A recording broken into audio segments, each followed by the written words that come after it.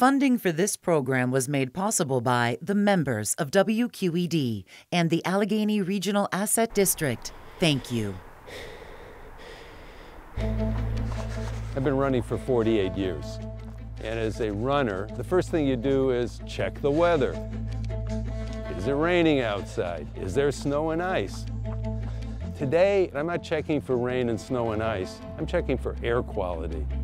Although the air has improved much over the last couple of years, we still have a pretty heavy burden of air pollution compared to other places in the country. When the air gets pretty bad, my heart goes into AFib. And sometimes if the air is bad for days, it goes into AFib for days. Air quality is probably the most controversial thing that we have going on in our neighborhood. For me, it's killing me. The stench wakes me up sometimes as early as 3 o'clock in the morning.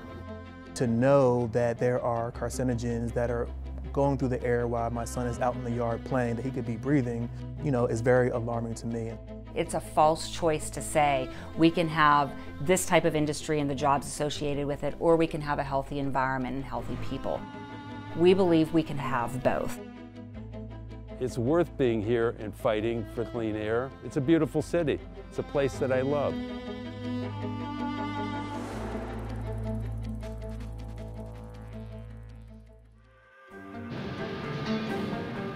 Historically, the air quality issues in Pittsburgh, you could qualify them as severe. It was a grim city, a city you could taste in your mouth, a city that smarted in your eyes. If you go back to the 1940s and 1950s, life expectancy, particularly for people who worked in industrial facilities, wasn't much above 50, 55 years old. And there's a lot of cases of heart disease and respiratory disease and cancer. At that time, people were still burning coal in their fireplaces. Steam and locomotives, let alone the industrial facilities, use of coal without having pollution controls was a big problem for air in our region.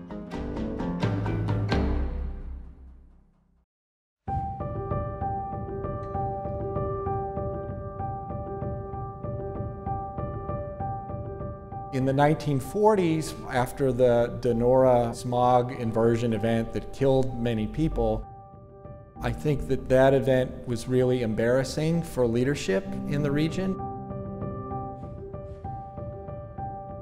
So there was a coming together on the part of industrialists and regional political leadership to tackle the pollution issue. The Pittsburgh region, Allegheny County, and the state of Pennsylvania were some of the first places that started passing laws and regulations to improve air quality. I think most people, when they do go outside on a day like today, find it hard to believe that there's a problem. Air pollution is a particular problem in southwest Pennsylvania for a variety of factors. One is that although you don't see some of the industrialization that you once did, a little further down the river, you still continue to have major industrial facilities, steel mills, coke plants that continue to produce a lot of pollution. Like any urban center, we have many motor vehicles. Those motor vehicles tend to be concentrated in low-lying river valleys, as other modes of transportation, such as railroads, as well as the barges that go up and down the river. The problem is that pollution doesn't go anywhere because we have these valleys and then we have a complex terrain. We have the river valleys and deep valleys, and we have what's called air inversions. Air inversions when the air is warmer above than it is on the ground. Well, the sun doesn't hit those valleys, so it stays cold there. That traps pollution. It creates a lid. And so that pollution just keeps building up and building up and building up, and that causes health problems.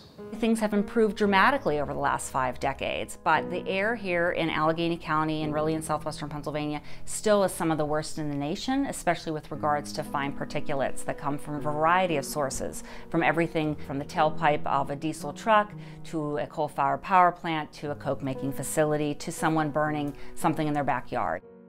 If you're exposed to air pollution, you can breathe in very small particles called PM 2.5. They're very tiny. Those particles are small enough to go past your respiratory defense systems and go right into your lungs and directly into your bloodstream, where they can pass around through your body.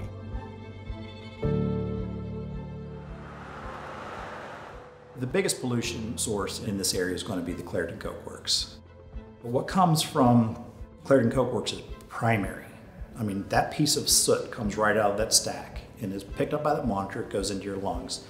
And that piece of soot coming from a coke operation has a lot of toxics in it.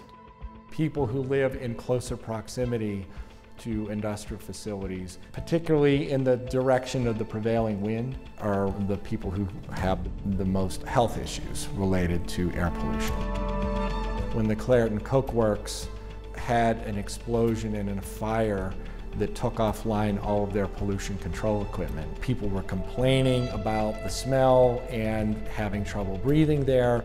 There were multiple public hearings that were taking place on that topic, with people essentially wanting U.S. Steel to shut down the Clairton Coke Works. I was being poisoned by the Coke Works. This helped me to breathe. It stops my heart from palpitating. I went back for my brother's funeral back to Seattle in 2016, and I was there for 11 days. And all of the pills prescriptions that I was taking while I was here, I didn't need it anymore while I was there. My head was clear. In December, it was so bad out here, it looked like Armageddon outside. He was very young when he contracted asthma, and he's had asthma really bad. And I've done a lot of work with the children and the communities around here looking at air pollution impacts on asthma. There are many triggers of that: allergies, respiratory infections, tobacco smoke, air pollution. We know in general more boys have asthma than girls. African Americans are more at risk, and we know that patients who are poorer are more at risk. I use my inhaler mostly on very bad days, but not all the time. How does it impact us? You know, environmental racism, environmental justice, it's something that is an everyday reality for us. The folks who are the least privileged, the folks who were not able to get, the best jobs, the pensions, the benefits, the health care, those type of things, those are the folks who are still here.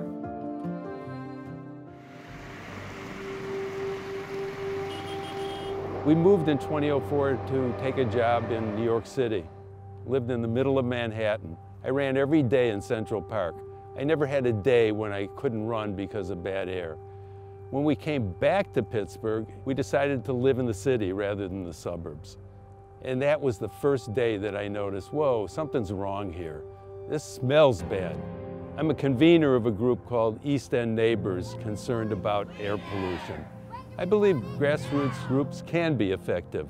Just recently, we had a rally down at the city-county building right in advance of a meeting of the Allegheny County Health Department Board. I believe that we've caught their attention. I'm not just angry today, and I am not just angry alone. The weather today is a little bit cloudy. Air is pretty good. Well, actually, it's kind of in the yellow range.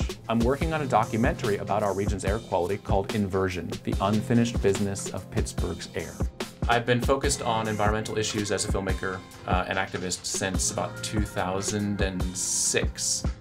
Back with the scroll of Smell Pittsburgh here.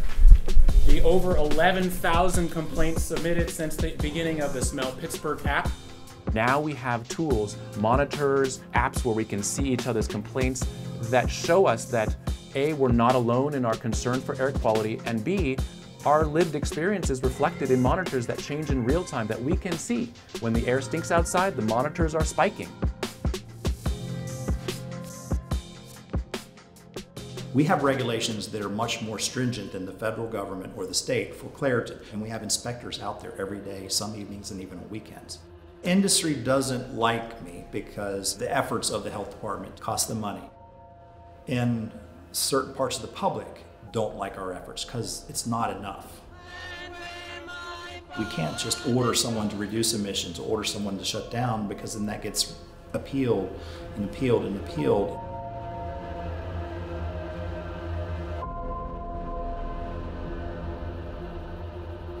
Everybody in Allegheny County deserves clean air. Some people we have to fight a little bit harder for, especially over in the Mon Valley. We live here. You need to be out here fighting for your ear.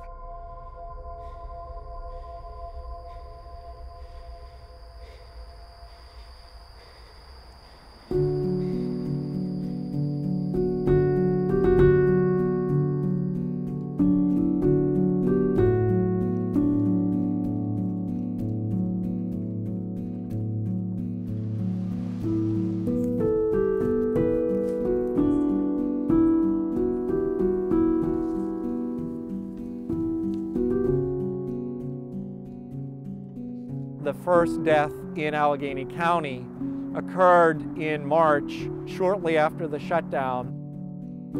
It was a 90-year-old person. This is someone who had lived in Clairton their life. They were exposed to higher levels of pollution, and sadly, that weakens immune system, resiliency, lung functioning. It's not a surprise that someone with that health history would be vulnerable to a disease like COVID-19.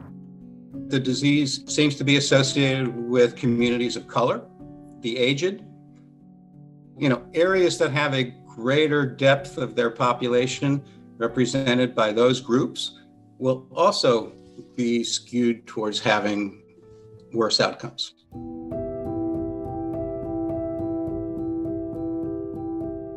That's 2 to 3 times what we see across the state of Pennsylvania as well as nationally. We know that there are some long-term complications of COVID. Back in March, I had a consistent sore throat. Wasn't painful, but it was just a sore throat. It was consistent, went on for weeks and weeks and weeks. I thought it was COVID, it kind of scared me. And I finally went to the doctor, and I was diagnosed with allergies. And I said there has to be a connection. There's been research done nationally, internationally, that has demonstrated that air pollution exposure increases your chance of dying of COVID by almost 20% in the United States. Businesses that have been wiped out by COVID haven't been able to operate. Restaurants that have been closed. Steel industry continues to operate and continues to pollute. Why is that? Not an awful lot has changed in terms of air quality within the region. There's been no sort of major systemic improvements. In November of 2020, we had 7 days of tremendous air pollution in our area. On November 9th, the Allegheny County Health Department issued a warning. At the end, after the 7 days had already transpired. And what was their warning? That citizens should use fewer gas-powered lawn equipment. Why isn't industry told to cut back on production during that point in time? Our breathe cameras have captured incidents of the Edgar Thomson Steel Works blast furnaces belching red plumes that are very opaque, that go high into the sky and then dissipate. And then you can see spikes in monitors. Over the summer, we see these events that might last 4, 5, 7, 9 hours. A lot of industrial facilities started curtailing production, and some of the blast furnaces went offline about a year ago. And so that's resulted in a little bit less because of reduced production.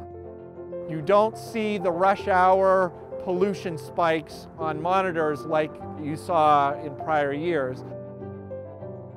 Scientists that we work with did determine earlier this year that there really was a reduction in air pollution.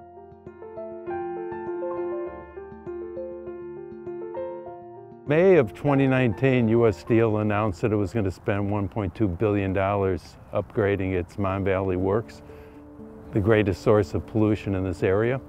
Since that time, they've spent almost $2 billion in Arkansas and Alabama, creating mini mills, advanced technology, and the bottom line is they haven't done a thing in the Mon Valley.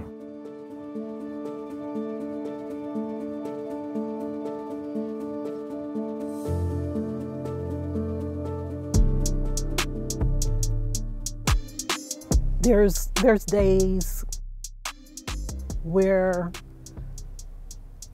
I can't even do my exercise. I was chased back inside because my heart started to palpitate.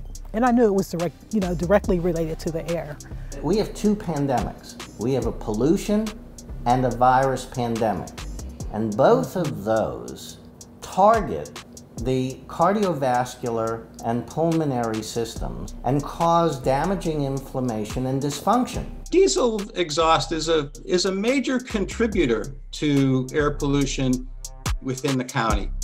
We don't appreciate it quite so much because we can't point to that big single smokestack that's making the sky gray all around it, and we can smell it. Diesel buses are all over.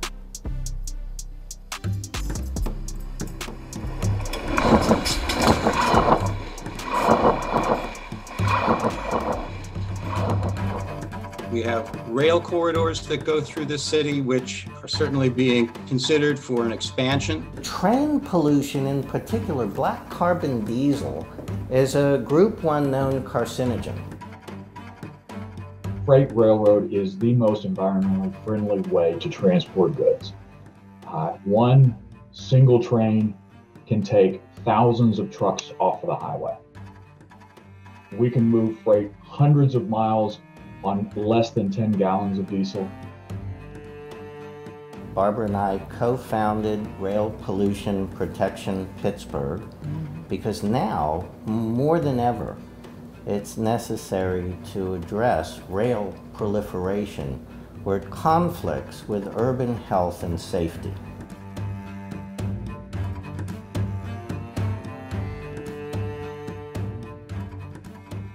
Norfolk Southern Railroad is looking to expand their current operations by including double stack trains that go through the city of Pittsburgh, as well as they're trying to increase the frequency of how often those trains come through different communities. And so it's very concerning because of all of the potential hazards and harms that could be caused to our communities. I bought my house in 2015. The same day that I bought it, moved in, put my bed in, and I slept there. You literally can feel the house vibrate and shake every time a train goes by. This is an existing route that is already used by a number of trains. What we're doing is essentially shifting some traffic. Trains that are already using the south will now be able to shift them over to the northern route. We'll move the double stack container trains to the northern route.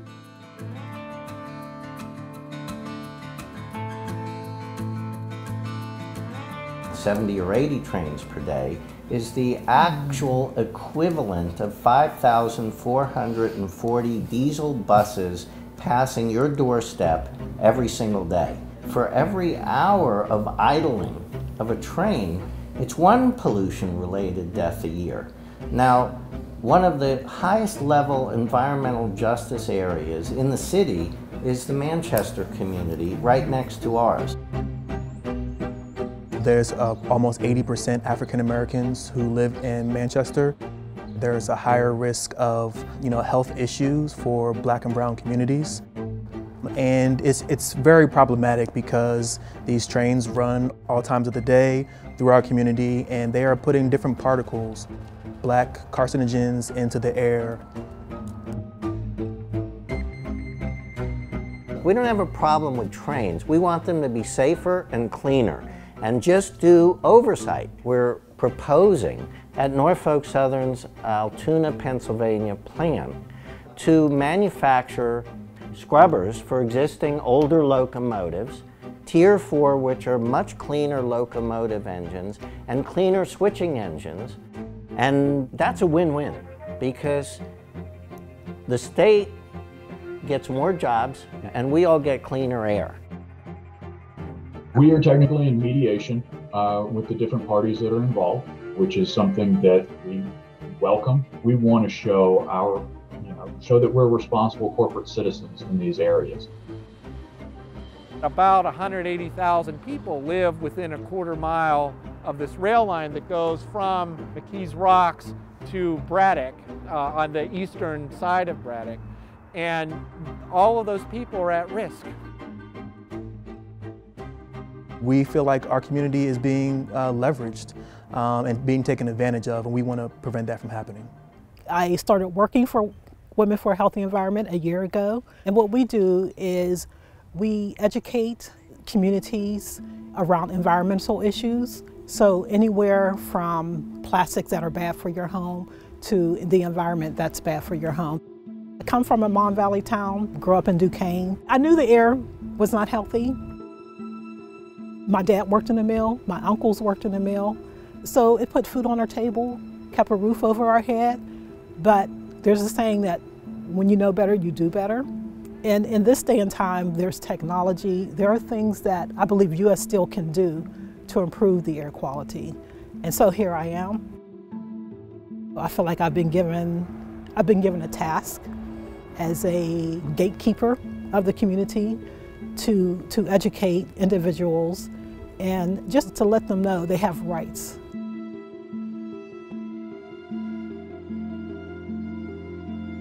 The communities that are closest to the polluters tend to be the communities that have the fewest resources. They may not have the resources to be able to move somewhere else, and what can they do about it? Clairton also has a very high poverty rate.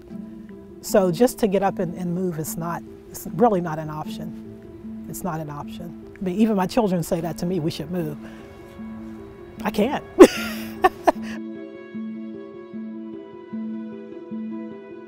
In Allegheny County, there is a high rate of asthma amongst young black and brown folks. And as a new parent, I have a 1-year-old son. It's very concerning.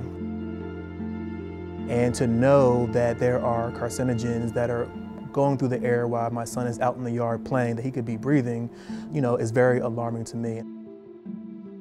But also as an advocate, I understand that sometimes I can be a voice for other folks who are in the community because it's protecting their children and their families as well. People who live in the Mon Valley that still experience these episodes, be they short-term eruptions, really awful smells that keep happening, or even exceedances of air quality standards, is fundamentally unfair, especially to people in the Mon Valley. But it affects all of us in Allegheny County.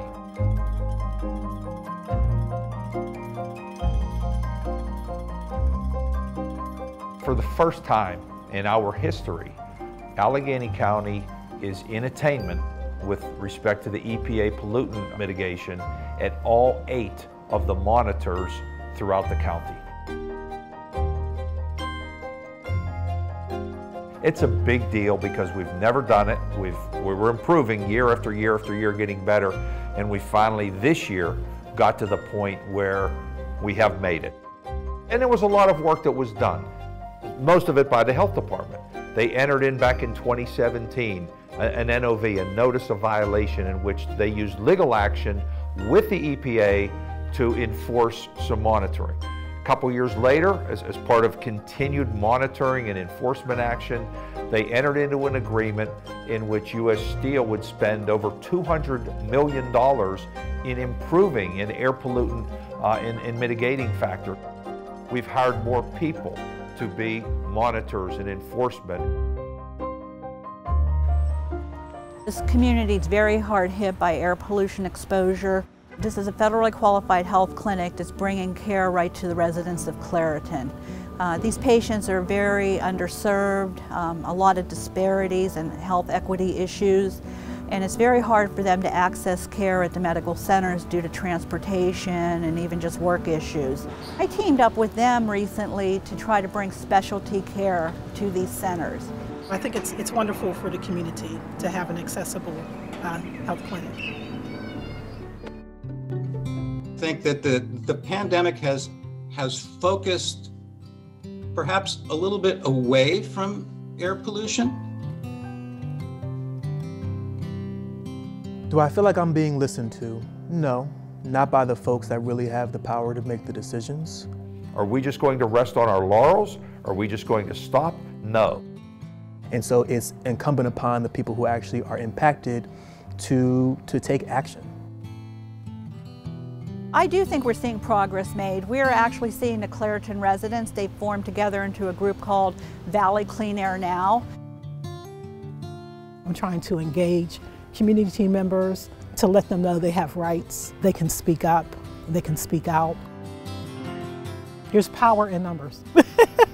There's power in numbers.